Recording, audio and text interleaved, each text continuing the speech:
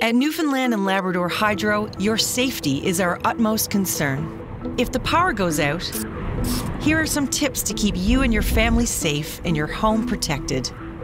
If you see any downed power lines, do not touch them. They may be live. Keep your children and pets away and report the damage to your service provider right away. In our province, we have 2 service providers, Newfoundland and Labrador Hydro and Newfoundland Power. Hydro services coastal areas in Labrador, while Newfoundland Power services most of the urban areas of the island. Check out the distribution map to determine who services your area. Then contact the appropriate provider. If you live in a hydro service area, check our website and social media channels for updates. To keep warm, gather everyone together in one room. Wear hats and layered clothing. If you have a fireplace or wood stove, do use it, but keep safety in mind.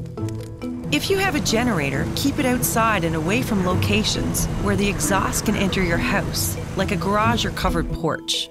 Generators emit carbon monoxide, which can be fatal. Outdoor barbecues and propane heaters also emit carbon monoxide, so they should never be used indoors either. Use flashlights for light. If using candles, never leave them unattended and keep children and pets well away. Battery-operated candles are best. And do make sure to check on your friends and neighbors and offer help if needed. To protect your home, turn off all your lights except one.